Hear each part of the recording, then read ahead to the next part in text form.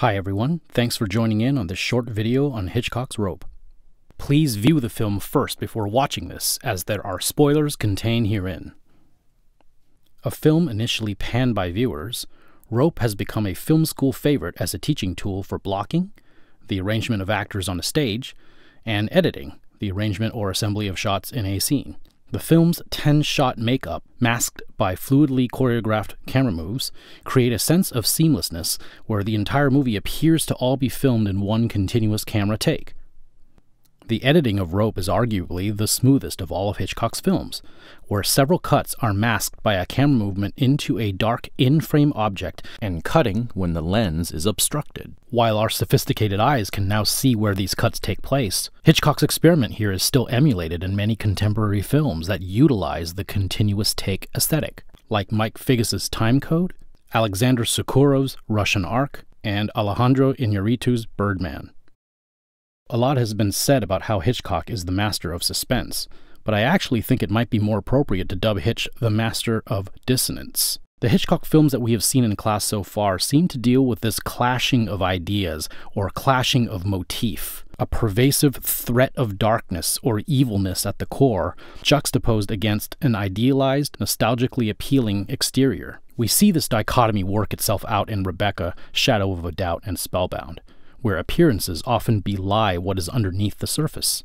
If you can recall, Manderley, Uncle Charlie, and Dr. Murchison all seem to possess a majestic, strong exterior, but possess a dark secret that must be unearthed, excavated, and exposed by the forces of good, Mrs. De Winter, young Charlie, and Dr. Peterson.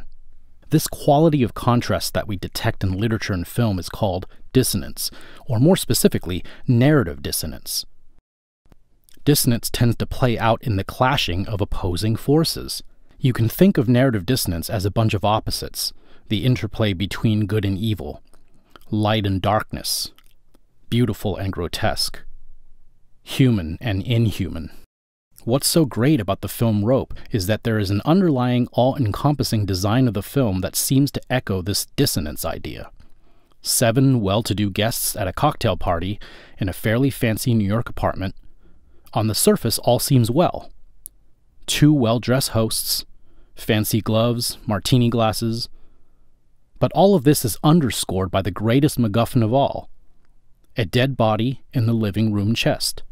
The pleasant party is juxtaposed with the notion of death, and these two elements create dissonance in the mind of the viewer. So even though on the surface everything seems to be copacetic, this film's narrative dissonance creates an ambient culture of dread, foreboding, and many things unspoken. The visual symbols also support this idea.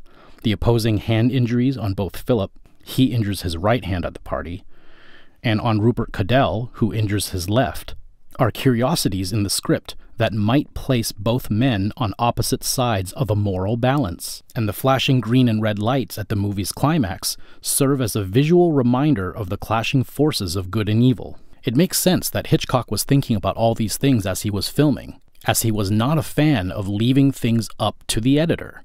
So Hitchcock created these juxtapositions in the script and in the mise-en-scène so that the final product is a text that is very, very layered.